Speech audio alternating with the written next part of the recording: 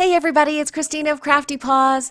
I am so happy to come back on to share with you guys the results of my dad's surgeries. Yes, that's plural, surgeries. Last Sunday I came on and asked you all for good thoughts and prayers to be sent our way for my dad's angioplasty for his heart. And it turned out that he was too weak, too unstable, and was in such heart failure that they decided not to do the angioplasty and instead did an angiogram and installed a balloon pump, a heart pump that goes in through a artery to help his heart pump.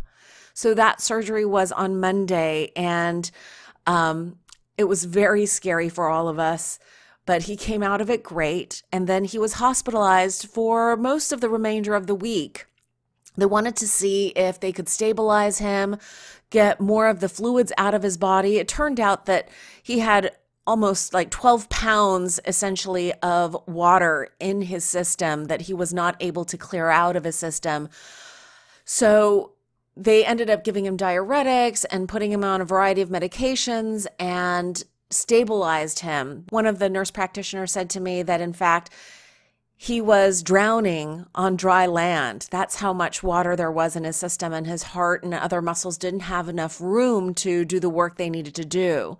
It's been a rough week or so. My sister and I have been spending 24/7 with my father so that we can help translate and also make sure that everything is being done correctly. I can't tell you how many mistakes we caught while we were there.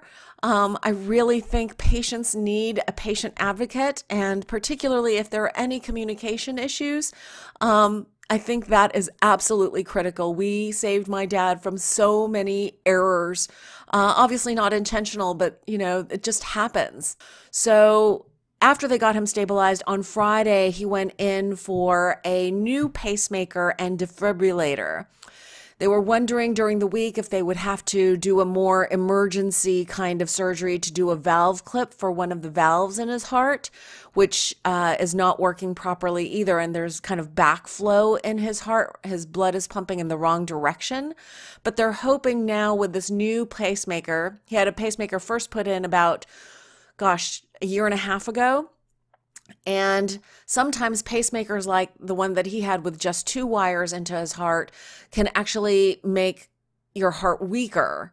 But at the time, his strength for his heart dictated that that was the proper pacemaker to put in. But now, with his heart failure and with the other issues, they said a pacemaker that had wires going into both sides of the heart would be better for him. And so they had that surgery, which normally takes anywhere between an hour and a half and 3 hours. And Friday was extremely nerve-wracking because my dad actually was in surgery for over 4 hours.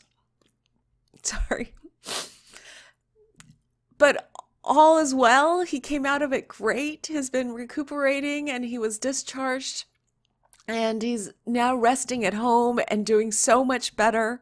All of his shortness of breath, at least not all of it, but most of it has subsided. And we are so hopeful that he's going to make a really good recovery.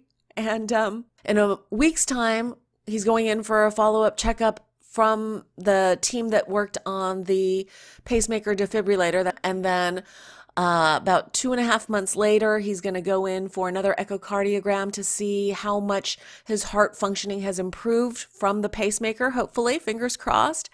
And if needed, he'll go in for a third surgery in this short time frame for a valve clip or valve repair surgery. So please continue to keep my father in your thoughts and prayers.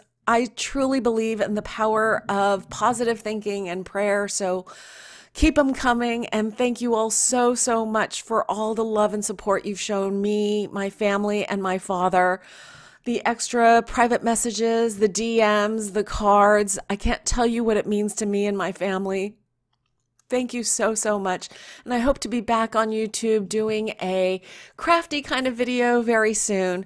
Thank you for listening, for caring, and I'll see you in the next video. I hope you all are having a wonderful crafty day.